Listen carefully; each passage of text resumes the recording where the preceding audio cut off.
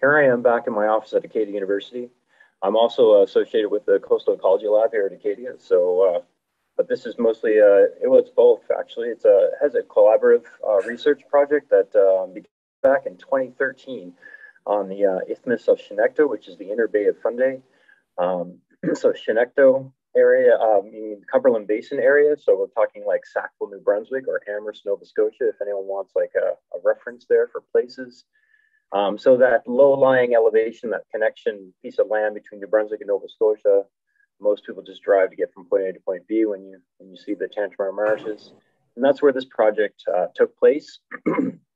So it's all about Gaspereau or alewife. I know this is the Miramichi Salmon Association, and I get that. However, Gaspereau are also anadromous, like Atlantic salmon, and they're also iteroparous, so they're repeat spawners. So a lot of this, what I'm going to talk about, has application to salmon and salmon conservation for any anadromous fish, actually. So this has a lot to do with anthropogenic obstructions, whether it be dams or culverts or tide gates. And so we've, since 2013, have been pit tagging alewife on 4 river systems, and I'm going to mainly concentrate on on 3 of them. However, there's 4 river systems that we've been focusing on in the Shenectady Isthmus area. So please, I'm going to jump around a little bit, but I'm going to kind of start you at the saltwater, the estuary, and we're going to work our way upstream, just like a spawning run Gaspereau. You can make yourself a salmon if you want, that's okay, but there are no Atlantic salmon populations on any of these rivers that I'm aware of that are still viable or ever were. So here we go. Since 2013 and even last year, we got back out in the field up in the area, and we've tagged over 10,000 individual Gaspereau with pit tags, those 23 millimeter pit tags during their annual spawning runs. Now, these are not Atlantic salmon sizes. We're talking like standard classroom school ruler size, okay, like 230 millimeters fork length. Sometimes they get up to 30 centimeters, sometimes they're just under 20. In any given season that we are tracking, we had a maximum of 9 pit antenna arrays deployed, everywhere from the head of tide at tide gates all the way up into the spawning lakes themselves. So we could detect any individual Gaspereau that was pit tagged either that year or previous years, so returning fish. And I just refer to these returning fish that are tagged as returnees. We tag about 1,200 fish every season that we're out tagging, so about over 1,000 fish. And so after 7 spawning seasons or spawning runs that we worked tagged on, we're up to over 10,000 fish that have been tagged. So it's pretty impressive. A lot of data right now, and so this is just what's come out of it so far. So again, we're going to start in the Cumberland Basin. Picture yourself as a fish. Your spawning run just started. Gaspereau run in the spring, and they usually start the second neap tide cycle of April, give or take, depending on water temperatures and everything. But that's usually when it works. So it's usually like the mid-April, 3rd week of April. That's when the Gaspereau start to run in this area of Atlantic Canada. So you look here at the blue square, you can see those triangles on the map, and those all represent tide gates usually within the first 5 kilometers of salt water. So we're going to focus on H, K, and J, basically. Those are 2 river tide gates that we did a recent study on that's actually just in press now with Northeastern Naturalist. And we got basically 2 kinds of tide gates. So we have, you can see here in this figure, you have A and E. This is a periodically submerged tide gate. It's a massive structure. It's about 20 feet high from the low tide mark up to the top of that concrete there. I know there's not a scale there. And this was recently installed on the La Planche River, which runs through the town of Amherst in Nova Scotia. And you can tell there that it's missing some of its hardware. We're going to talk about that. You can see one of the tide gate doors has been removed. And that was part of the study that we did for a mitigation strategy, because this tide gate was not passing Gaspereau effectively. A lot of these tide gates are deemed fish friendly. You can see that 30 by 30 centimeter hole through the door there, that flapper door where that E is with the arrow. And that's deemed by, you know, blueprints as being a fish-friendly option for tide gate designs. We'll talk about that too. So otherwise, you have the old style Acadian abateau where you put a culverts underneath an earthen berm dike, basically, and you have a flapper door that's constantly submerged for the most part. And that's what's has happened for the La Planche River in the past and currently for the Missisquash River, which is on the border of New Brunswick and Nova Scotia. And you can see the Missisquash tide gate there in panel C and D, the upstream inlet there where you can see the pit tagging array, and the downstream outlet where you can see people dip netting Gaspro when they're trying to get through the obstruction. So what did we find out? Well, you look here at this slide, you can see the that accordion-like scribble lines there, the dark lines, basically the constant line. That's the tide cycle, if you want to look at it. So you can see that it goes anywhere from basically 0 to 14 meters. So which is about right for Hopewell Rocks, which is the tide station data we're using for this. And you can see that all these dots that you see are exactly when the fish were detected upstream or at the tide gate itself. So the first panel A there is the La Planche tide gate, the new one in 2016 when it first started operating. And you can see that the fish are passing during a very limited window of opportunity. It's basically during the daily flooding tide. And it's anywhere from 10 to 20 minute opportunity for fish to find that door when it's still open before the tide literally rises and pushes the door shut. So they have that narrow opportunity for passage mid-flood tide. And you can see it's happening during the neap tides. And there's no passage happening at all during low tide, which is ironic considering that's when the door is constantly open. So this is a concern. You can also see here that it's not just a daily tidal influence for anadromous fish, or for, you know, and I can vouch for this for salmon as well. So there is a reason, a behavioral pattern that anadromous fish follow, and that's they generally come in at neap tides, and they also ride the flooding tide. A lot of people think they cue to fresh water when they're coming in from the estuary and cue in that down flow from fresh water, and that's how they you know, get to start their run, but it's actually they surf the tide in. And this has been shown by other studies, acoustic tracking on sea run brook trout, for example, and Arctic char, which is a study I did up in the Arctic, Nunavut. So this happens in macrotidal estuaries where fish will literally save energy by surfing the tidal wave as it's flooding in. And so this happens, and they tend to choose, as you can tell, the neap tides, not these spring tides, so the big tides. They avoid them. You can see here there's not a lot of passage during spring tides, but it's happening mostly during neap for both tide gates. Okay, so the A is the La Planche, the periodically submerged one, and the constantly submerged one. The old style is B and C on the Missisquash River. You can see, sorry, on the top level panel there's no passage during low tide from La Planche tide gate, but that dotted line that's vertically at the end there around the 18th, 19th of May in 2016, basically that's when the door was taken off, that structure, as a mitigation alternative. So fishermen were basically saying, you know, no fish are getting through. We can't catch anything on the river anymore.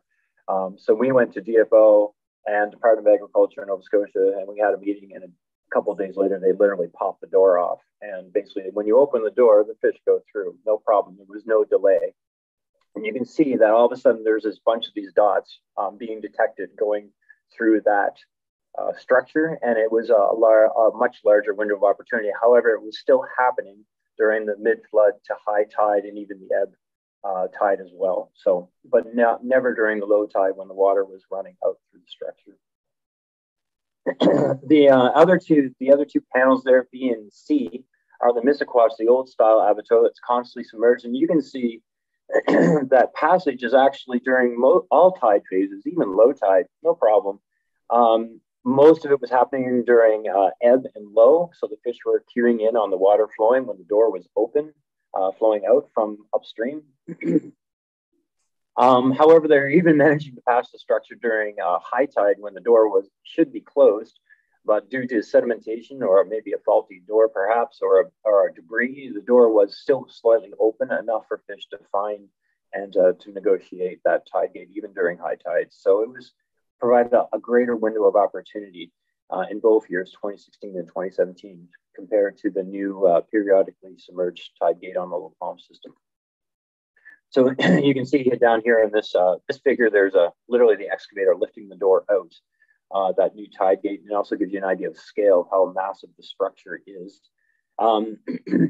When this study started, we were already tracking fish for 2 to 3 years in that area and on the La Palms River. The new tide gate started working in 2016, like I said. So in 2015, they were still using the old style, constantly submerged tide gate like the Missaquash River. And you can see the 2015 data set. It shows that rivers, the spawning run, the timing of fish, the returning fish that were already tagged was synchronous. So there was no delay, or both gates were basically delaying fish for the relatively same amount of time. But in 2016, you can see that the Missaquash River, the fish were getting up, following that pattern, the cumulative return function there. And you can see that it doesn't start until later on the La Palms River, with this new gate. And then when you see that arrow, that's when the door was taken off in 2016 and 2017 and 2018 and 19. And you can see all of a sudden that there's this massive pulse of fish basically barreling through once the door is removed and the obstacles, the barrier is removed, and then it resynchronizes basically with the Missaquash River. Now, both these rivers share the same river mouth where it empties into Cumberland Basin. So basically, they should have the same run timing. They're really just two tributaries of a river that extended further out into the Bay of Fundy a long time ago. So, and you can see that in 2018, the timing run was actually synchronous, and that taking the door off really didn't resynchronize anything. It actually, the timing was right on, even when the door timing was earlier than previous years, or around the same time as in 2017, but in 2016 was much later and during the spawning run. And then 2019, there was also that delay again happening, and then popping the door off seems to resynchronize the runs again. So this mitigation option seems to be an effective, albeit temporary, measure for ensuring that fish are passing this new structure. The door is put back on at the end of the Gaspereau spawning run in July, once all the fish have returned to sea after spawning. So now we're moving upstream. Let's say you pass the tide gate. And now you're going to hit some low overhead small scale fishways, which are part of Ducks Unlimited Canada's dikes and dam systems that basically build wetlands and impoundments. And they install fish passage on these dikes or these dams. So we have 3 structures that we're looking at here. You can see that they're just coming up on the screen. You have the blue one and the yellow one are both Daniel style fishways. These are basically just concrete channels, and they have plywood pieces with notches cut in them. You can see it there in that photograph, and the notches and the plywood pieces basically slow the water down enough that the fish can have basically a lower velocity sloped ramp to basically navigate up that rise in the river and past the dam.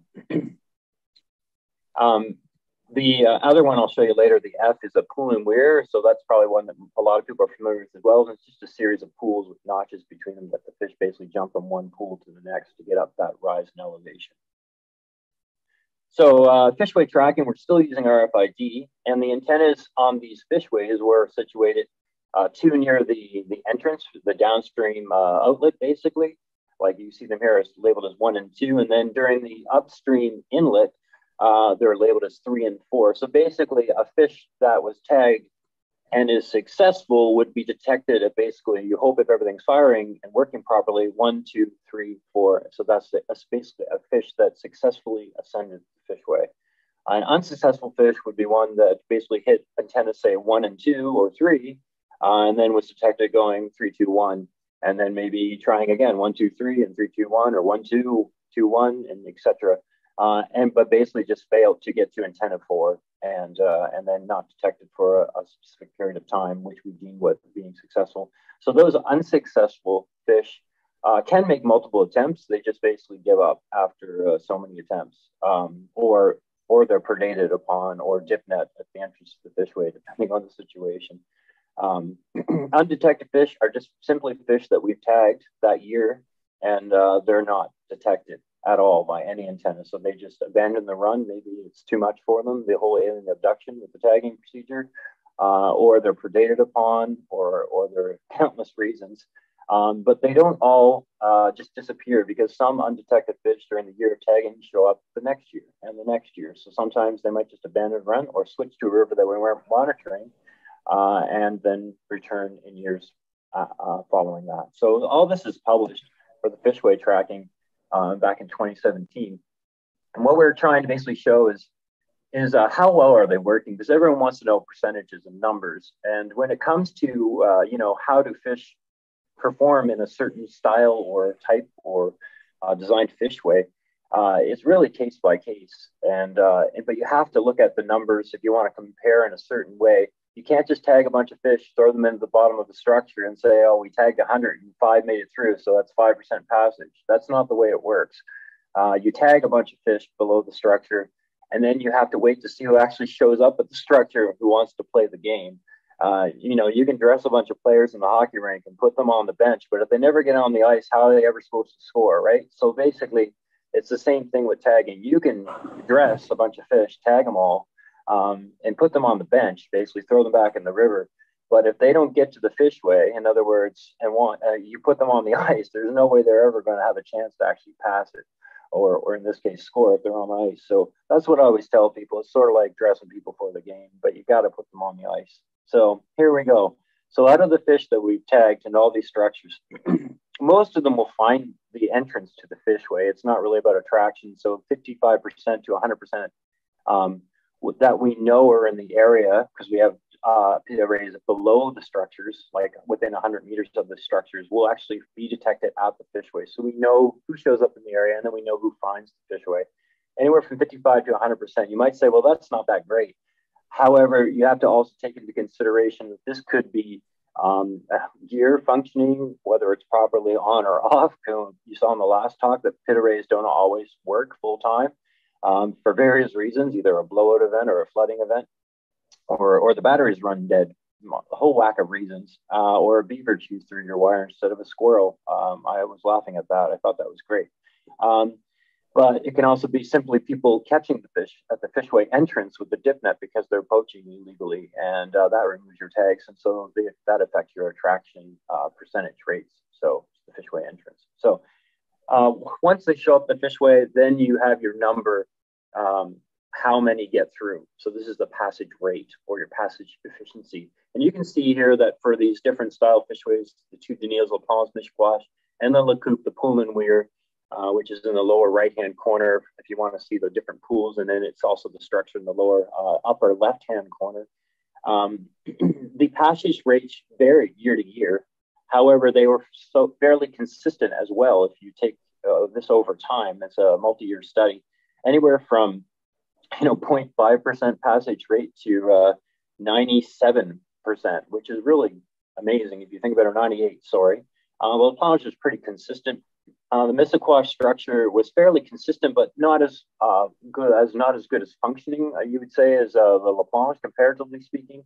So it was replaced on 2018 in the summer, and then it was the first year that it was monitored in 2019. We still haven't got the 2021 data for that yet, but it's still not too bad if you want to look at a number as far as passage rates, anywhere from 64 to 81%. The La Coupe and Weir fishway, the first year we monitored, we tagged, I think, 200 fish and one made it up. So that's that 0.5% that showed up and were detected. That's pretty poor, as you can imagine. But the plunge pool below the structure was basically graveled in. The next year in 2014, literally people went out with shovels and shoveled the gravel out of the plunge pool. So the fish literally had an approach to the fishway, and then 25% passed. And then the structure was basically taken out and a new structure was built, which is what you see in the photographs there in the upper left. And since then, it's been functioning relatively consistently, anywhere from 60 to 75%.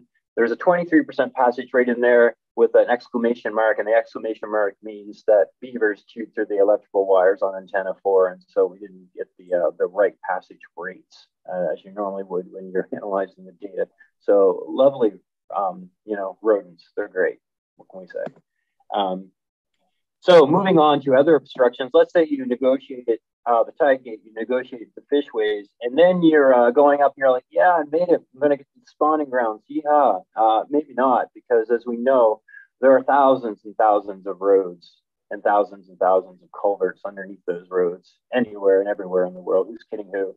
And so we have a perch culvert on one of the tributaries of the Tantramar River. And it's a known fish obstruction and obstacle and a problem, because they've actually installed a steel sluice ramp on it. You can see that kind of laminar flow in the middle of the water cascading over this culvert there. You can see how much that perched elevation really is.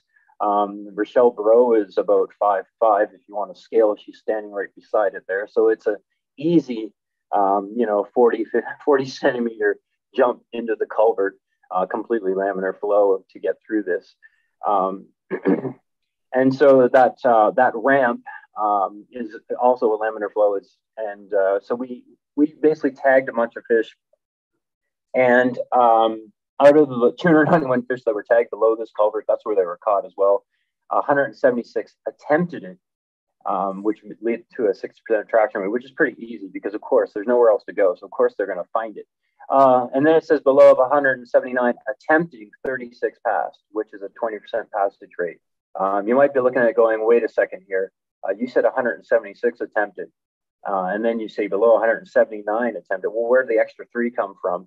Well, the extra 3 are from other rivers nearby, because all these rivers we studied were within 6 kilometers of each other, basically. So fish were straying over to this system and trying to navigate the culvert as well. Regardless, it doesn't matter who was trying and where they were tagged, only 20% were passing of those that were attempting. And delay was significant, whether they passed or not. So trying to negotiate this perch culvert was anywhere as far as from date of tagging to when they actually passed the structure or didn't, or just gave up and we never detected them again that year. It was anywhere from 11 to 17 days, which is pretty significant when most Gaspereaux are only in the spawning run for anywhere from usually about 20 to 30 days. So that's a significant chunk of their spawning run period. So out of a month, basically half of it is you're stuck at a culvert trying to get through, or a third of the time you're trying to negotiate a culvert. And that's just one obstacle out of the tide gates, which is also on this river system. So, all right, now moving on to other things we kind of gained from this study. Maybe not so much with passage obstructions. I'm not going to spend a lot of time in this, but salmon are a part of this paradigm as well. So when anadromous fish are spawning, it's always been thought, well, they fast. They don't eat. The same belief was held with Gaspereaux or alewife. However, we sampled a lake in this system during the spawning run of spawning aged adults. We were gill netting them, and then we did stomach content analysis, and we found that of the 93% of the fish that we caught had food in their stomachs, and they were actively feeding on calanoid copepods and mayfly nymphs, depending on the hatch. So much so that the empty stomachs weren't even that prevalent. Only 3 to 17% of males had empty stomachs, and females only had empty stomachs when they were actively spawning, because we also associated all this with gonosomatic indices.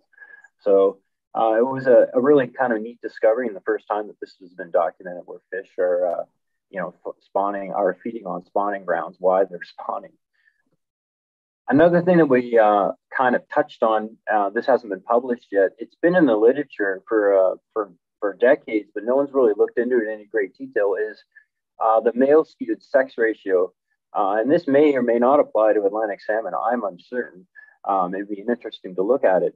But it's been shown on our river systems that there's more males than females, even though they show up at the tide gates, equal numbers of males and females, a 1-to-1 sex ratio. But the further you go upstream, you get more males and less females. And the question is, well, why? And ecologically speaking, that's kind of a problem, because you'd probably want more females than males because, hey, sperm is cheap and eggs are expensive to produce. So this is an issue, ecologically speaking, and for recruitment purposes. And if you look at the data, out of all the years that we've been tracking, the sex ratio data because we sex the fish when we tag the male or female.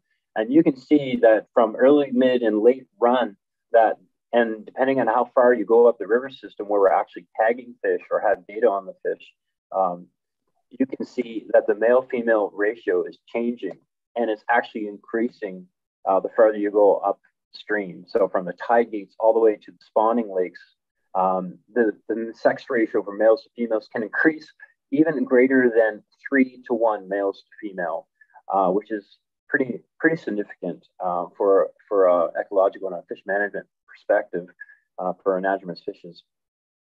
So we haven't really looked into this in great detail yet, but it is out there in the literature. It's been documented.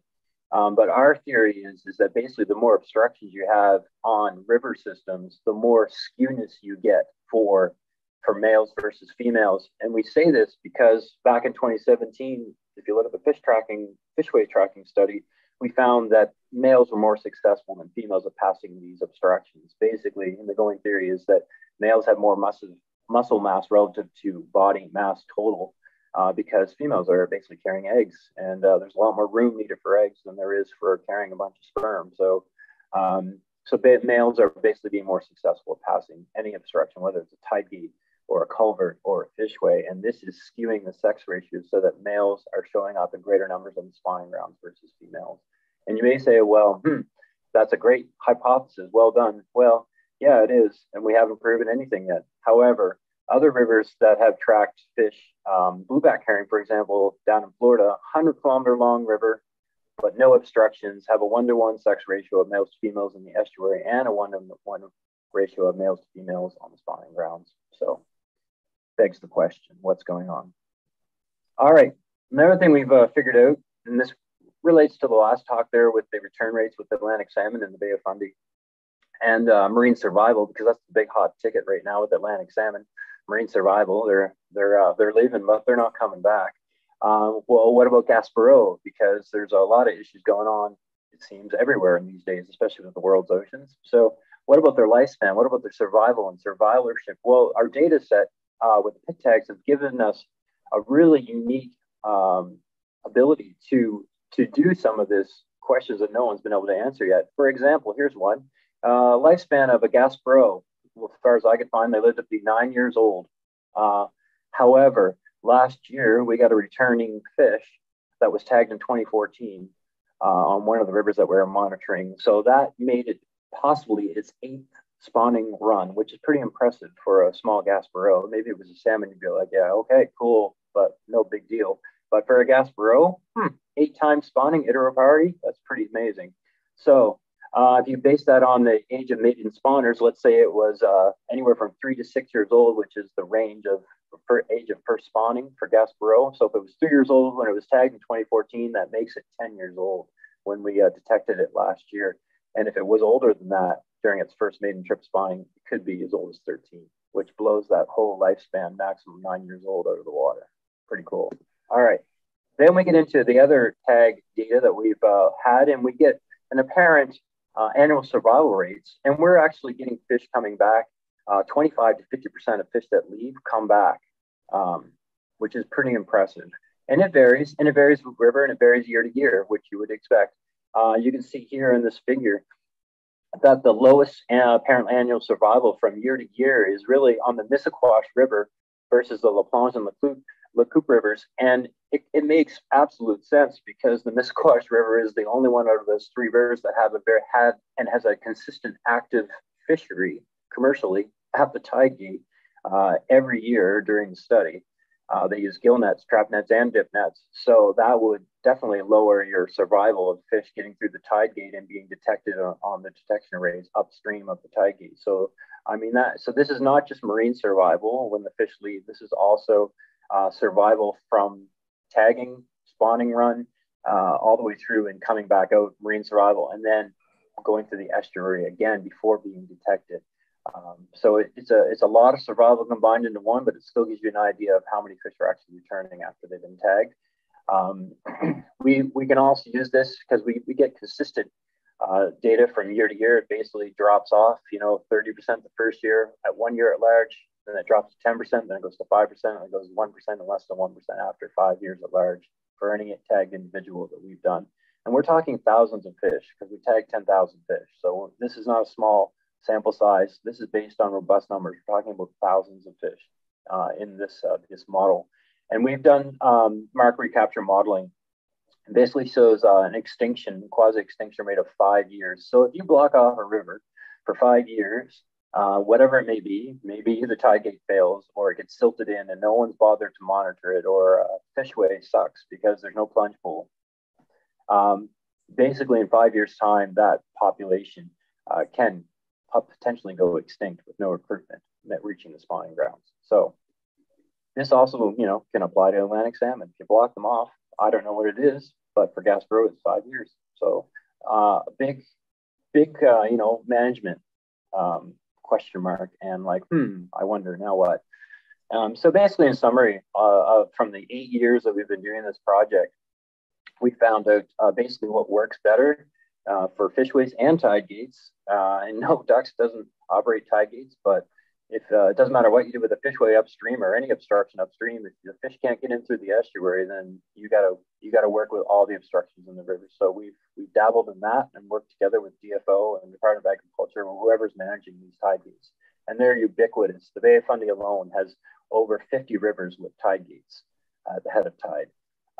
So there's a need for regular monitoring and maintenance of any obstruction, whether it be a culvert or a fishway or a tide gate, especially when you consider a quasi-extinction period of 5 years. It's not a long time. And let's face it, it's not easy to send people around every year to monitor and maintain these structures, depending on how many you have, within your jurisdiction, whatever you may be, whether you're Department of Agriculture or Ducks Unlimited Canada or DFO or you name it, right? Sex, size, and experience matters. If you're a Gaspereau, and probably if you're a salmon too. So if you're bigger, you have more chance of getting through an obstruction. If you're sexier, haha. If you're a male versus female, and I don't mean to be sexist, but you have a better chance of getting through. And experience counts. Returnees seem to do it better than first-time taggers. So whether that's a figment of or post-traumatic stress from the tagging procedure, and they've all kind of shaken it off after a year and returning, who knows? But it seems that returnees basically just say, I've done this before, and they negotiate it, and there's less delay for returnees. But again, I know if anyone else wants to do a PhD, I've got 2 million data points they can look at, no problem.